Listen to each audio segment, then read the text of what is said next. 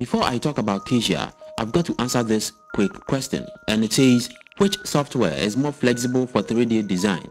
AutoCAD, Catia, or SolidWorks? Now, for starters, AutoCAD is no 3D design tool, but 2D. If you need something from Autodesk that is remotely somewhat parametric, try Inventor.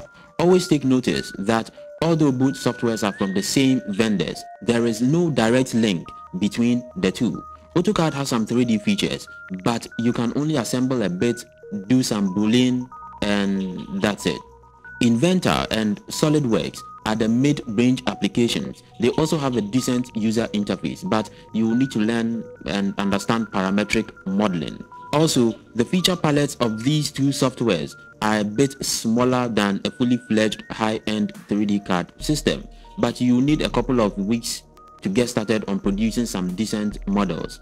Then there is Catia. This is one out of three major high-end CAD systems. PTC Creo and Siemens NX are the other two. Catia is a powerhouse, fully 3D parametric with an enormous feature palette, which makes it somehow not difficult to get used to in the early stages. Each of the three high-end systems has its own specific advantages and programming structures. You will be needing months of intensive training or practice to fully master all of its ins and outs. Mastering Catia is of great benefit if you happen to find yourself in the right company someday. Today's video is going to focus more on Catia, but intermittently I'll be reading and answering some online questions I got over the weekend. Look, we are a 3D family here. Now, after watching this video, if you happen to have any detailed information on the topic, kindly leave them in the comment section below. Since it's a channel for absolute beginners, your detailed info could come in handy to a beginner just passing through. Okay, let's jump on today's video.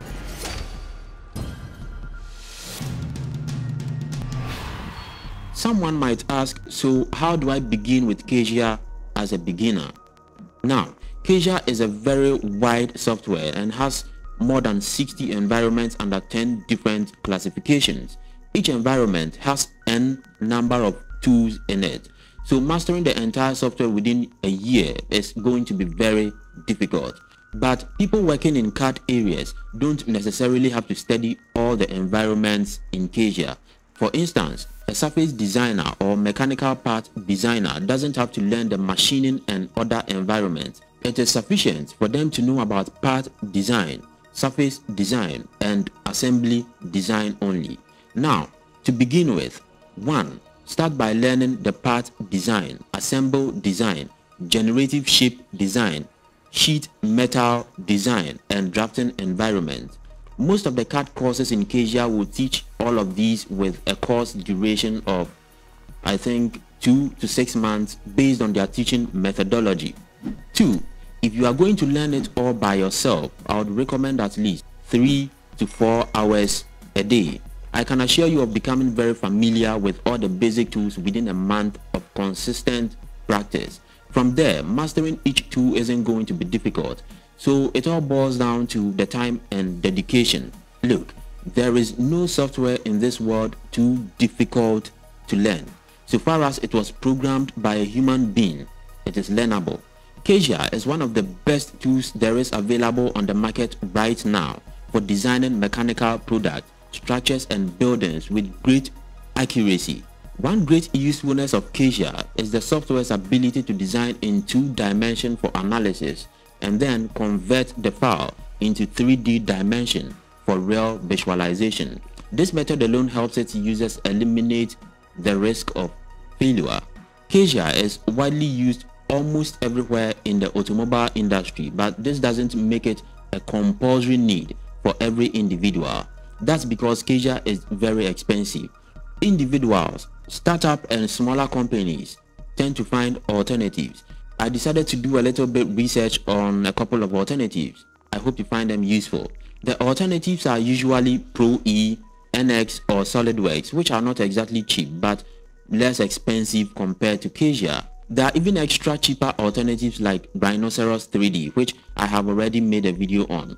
Link in the description below. Many companies also tend to combine all the three alternatives I just made mention of because of the .igs file extension, which can be opened across all three platforms. There are certain limitations though, but not that big of a deal if you are able to work your way around it. Now let me take my first question. How difficult is it to teach yourself CAD? CAD softwares are actually not very difficult to learn in my opinion. The question is whether you have a little bit experience with manual drawing or 2D sketching like I explained in my rhinoceros video. Secondly, if you want to learn all of the above softwares, then it is important to select the right software.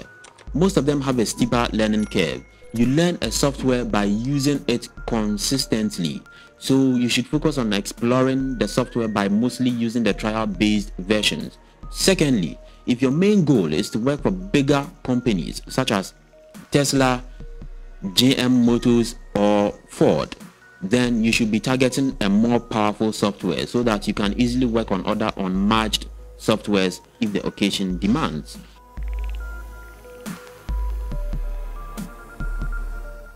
Catia includes role-based dashboards that put everything a user needs right at their fingertips and helps designers optimize designs by testing them against multiple use case scenarios. It has inbuilt capabilities for brainstorming and collaboration. Role-based dashboards are available both in the cloud and on-premise. Catia's user experience is top in its field, outperforming all other CAD systems including SolidWorks when it comes to ease of use and intuitiveness. Now, before I continue, let me list out some of the downsides to using Catia. 1. Its user interface is very limited and looks like a Windows 95 operating system. 2. Catia has difficulty in understanding error messages, so you would have to figure those errors manually, I think. 3. Catia costs more than my uncle's brand new 2022 Dodge Challenger. 4. Catia users are accursed to spend a lot of money in and out of college. Now, the sick part is you would realize only a pinch of companies are really in need of Catia users, and they are mostly bigger companies, so your skills has to be top notch. 5. Catia does not work well with imported geometries as compared to NX software. 6. Catia's sketcher is slower and stricter than many softwares. And then 7.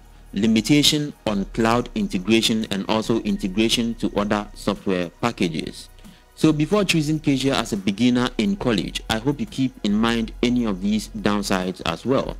A quick one here. Making it to this point of the video is a plus for my channel. Therefore, hitting the subscribe button I pray would open your eyes and mind to knowing what exact CAD software you were born to use. Let's continue. The range of Catia's potential allows it to be applied in a broad variety of industries such as industrial machinery, automotive, aerospace, electrical, electronics, shipbuilding, and consumer goods, including designs for products such as clothing and jewelry. Catia as an overall tool provides tools for collective development of products such as a car and a bicycle. The data and work can be shared concurrently on the same design team. Catia permits you to do this by saving all files on a common database so that the people with the right permissions may edit and access any part of the product. As a solid modeling tool, it connects the 3D parametric feature with 2D tools and addresses every design through the manufacturing process. Okay, let me take another question from this guy called Butilika. And he says, NX and Catia, which one is best? Mr. Butilika. Look, both NX and Catia are high-end CAD software packages used in the automotive industry. The question shouldn't be which one is best. People have their preferences, and part of that is subjective. What isn't subjective is where the software is being used. For example, NX is preferred more by GM and others, whilst Ford tend to tilt towards Catia. You can learn more about softwares used in the automotive industry by watching job postings. That will tell you if it's being used and also some information on how it's being used. You should mostly focus on what, where, and why you want to take a particular career path. Then from there, you can do an extensive research on which software being used is going to suit your style. Look, let me be very honest with you. These softwares are very expensive, and the question as to which one is best is way overboard. Always remember, most of the softwares with the tag best might be way overkill for your needs, or might not even be the right softwares for you. Doing away with all softwares, let me share this little knowledge with you. I personally think a well-rounded engineer should have a good background in both design and analysis. With this, it's easier to work with any software, especially if you are lucky enough to find yourself on a job with a lot of experienced people. They can easily help you out get familiar with their go-to software. Besides, software companies would prefer investing into someone with the creative skills than someone who knows how to use all the softwares in the world but can't create nothing unique, thoughtful, or purposeful. Let me take one last question here. Which one is more powerful, Catia or 3ds Max? Oh, these are both different softwares with different domains. Catia is an engineering design and analysis software that provides excellent tools for precisely designing large assemblies, plans, systems, and mechanisms, whilst 3ds Max, on the other hand, is focused on visual graphics, 3D animation, models, games, and high-quality rendered images. Okay, I've gotten to the cap of this video. I've left a lot of links to YouTube handles with great tutorials on CAD and Catia itself. I also have a link in the description below to a Catia documentation you can study anywhere, anytime, any day. Okay, if you love this video, then a sub to my channel will be very appreciated. See you in my next video.